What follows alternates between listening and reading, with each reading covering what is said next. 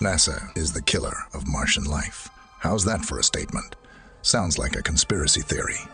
However, part of the scientific community believes in this version. Its supporters are not so many, but the main thing is that they are there. Such thoughts seem extremely illogical because NASA vehicles that work on other planets are specially treated so that they cannot disturb extraterrestrial processes. To Mars, we have a special attention because the version that there once existed life there, or exists to this day, still does not leave our minds. But what if it is NASA that is responsible for life on Mars disappearing? And how did they do it? Let's travel back in time. In 1975, NASA launched the Viking space program to explore Mars. The Viking 1 and Viking 2 spacecraft were the first vehicles to end up on the red planet and gave us pictures of the Martian surface. The Viking mission spacecraft carried special instruments that were supposed to detect suspected living organisms. Viking remains the only spacecraft that had such a wide arsenal. And here, the interesting thing is that 2 experiments found traces of metabolism in some samples of Martian soil. Also, other experiments found traces of metabolism as well. However, the experiments did not find traces of organics, which is very important. Viking found some minor amounts of chlorine, but this was not given much importance at the time, as astronomers thought it was the residue of the material used to treat the vehicles. In general, the Viking mission did not reveal any signs of any life forms on the red planet. That's what the scientists thought. However, the opinion in this matter was not unanimous. The main comments were directly to the way the experiment was conducted. Let's consider in a little more detail how the experiment to detect metabolism took place. Samples of soil from the red planet were placed in a special solution with the radioactive isotope carbon-14. If there were any microorganisms in the soil, a metabolic reaction would occur. Before the mission tested this method with soil from different parts of the Earth, and in all cases, the experiment showed the presence of microorganisms. To make sure that the experiment would be accurate, they tested soil samples from the Moon, and here, the result was expectedly negative, so there were no errors. However, on Mars, the result was positive.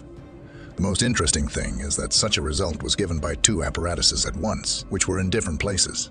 At first, there was a version that such a result was obtained because the soil samples were affected by ultraviolet rays.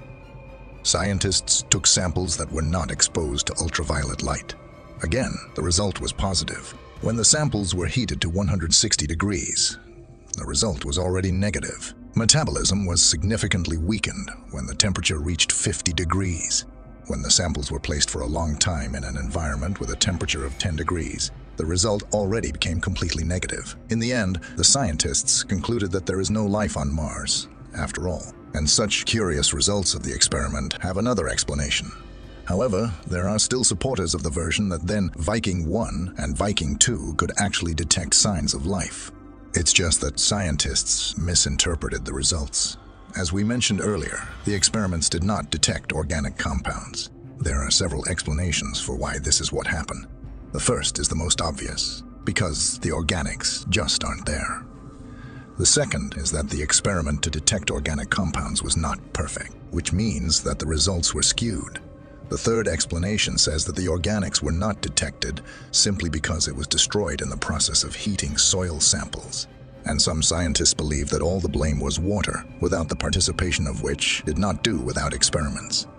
The point is that water supposedly could not be added. Perhaps the microorganisms on Mars have adapted to life without water. If you start watering them, they will simply die, not being able to quickly adapt to new living conditions. This is somewhat similar to the organisms found in Earth's deserts, which take some moisture simply from the air. However, no full-fledged scientific work has been written concerning this issue. So, the opinion of most scientists has not changed. But NASA is also called murderers, not because they methodically destroyed life on Mars, but because they overlooked it or accidentally eliminated it in the very sample they analyzed. All this history tells us that we need to organize new missions to Mars to finally get to the truth, especially as Mars continues to be the center of everyone's interest. The red planet hides many more mysteries, and the desire to uncover them only fueled by experts from NASA. In September 2023, the space agency published a new sound recording from Mars. This time, it's the sounds made by Moxie, a special device mounted on the Perseverance rover.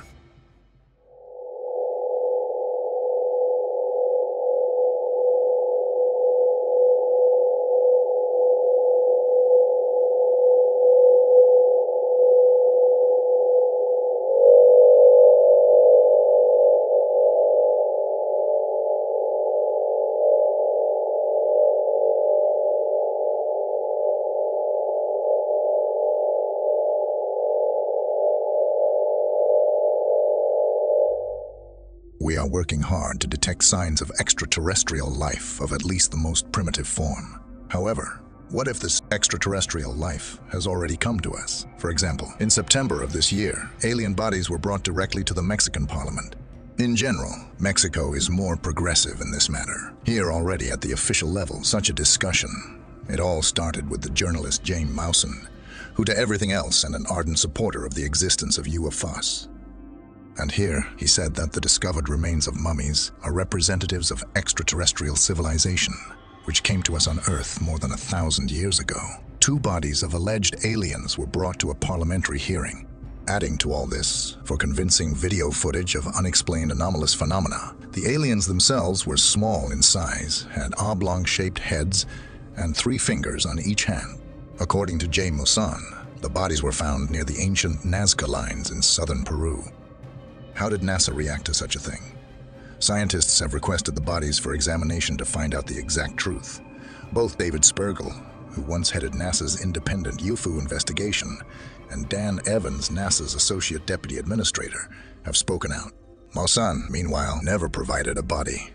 If we delve into James Martian's biography, we learn that he has once claimed to have found alien remains in Peru. That was in 2017. However, turned out then that they were just puppets. And here are the alien remains again, but this time already in Mexico's parliament. Julieta Fierro, a researcher at the Institute of Astronomy and the National Autonomous University of Mexico, was one of the most ardent skeptics of the case. Here's what she told reporters. Martian says he spoke to the Virgin of Guadalupe. He told me that aliens don't talk to me the way they talk to him because I don't believe in them. Well, this man is clearly eccentric, but maybe he is telling the truth after all. There are many oddities in this story, such as why the remains were so easily removed from Peru, where they were supposedly discovered, since these are such valuable objects that could change the way we think about our history and science. And the interesting thing is that there were no Peruvian representatives at the presentation to the Mexican parliament. Then, it turned out that not a single Peruvian scientific institution had found evidence of extraterrestrial beings when they examined the remains. You have to take into account that some of the DNA is impossible to determine at all, most likely due to the old age of the object. Martian didn't give up. He has proof, provided the results of radiocarbon analysis, which allegedly indicated the huge age of object, and in the laboratory itself say that conducted research on a small sample. And again, we cannot talk about the correctness of the results because the idea of aliens have a different biology from ours, which is quite logical. So we end up with this case being another Martian fantasy.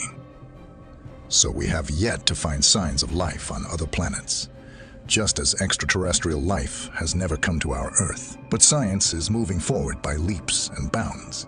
And who knows, maybe one day we will still get word of alien organisms in some galaxy. How soon do you think that will be? Or maybe we'll be visited by representatives of extraterrestrial civilizations someday.